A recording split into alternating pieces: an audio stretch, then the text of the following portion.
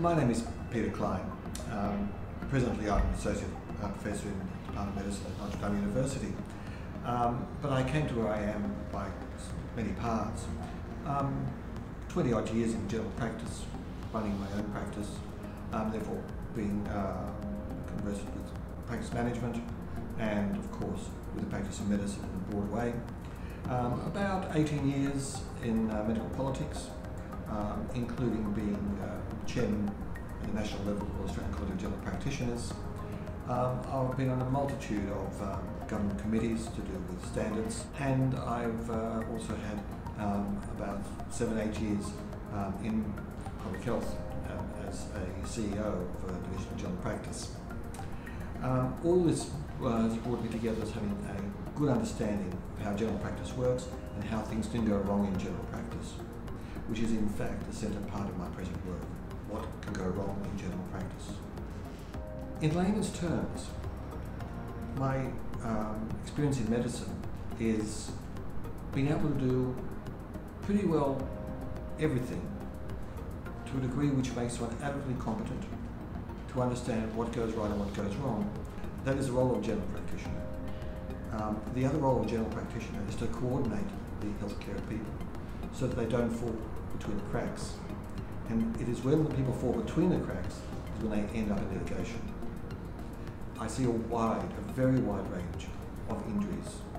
By injuries, that includes not just physical injuries, for which I have CIRI accreditation for injuries in motor vehicle accidents, but the general terminology of injuries, which is those things that happen to people which shouldn't happen or happen as a consequence of their treatment. Therefore, it's not limited to any one, I'm not limited to any one particular or any group of conditions. I'm not limited to orthopedics, or I'm not limited to neurology, I'm not limited to cardiology. All those things pass my table, because all those things pass the table of a general practitioner. And across the whole area of medicine, it's my job to be able to recognise where things have gone wrong. Taking care of people is a matter of understanding their needs and finding a way in which one can make a special contribution. So, what I do is I review all the files very thoroughly before putting pen to paper. This is the majority of the work. And after that process, which can take quite a long time, I'm in a position usually to know what's missing, where the breach may have occurred, what the problem areas of the case are likely to be, what may or may not have been overlooked, and sometimes I learn what I need to look at again. I'll approach the client, the lawyer, to discuss the case, to make sure that the final product does the best service for the client, for the patient. Occasionally this means that there is no case, which is fine.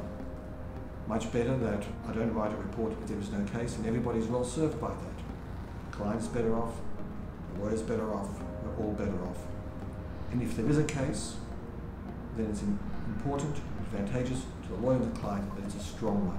I know that I've done a good job when my reports are not challenged, and my reports are rarely challenged. The question about what I hope to provide is one of those questions which is very simple, and when you think about it, you know the answer, but it's really hard to state it. It's very hard to state it in a way that isn't cliche, so I thought about this one. And the answer is really a very Australian one. 2 words. Giving people a fair go. If I feel that I've given the litigant, the plaintiff, a fair go, then I feel I've done my job, that they can get the best reparation for their injury that they can possibly get.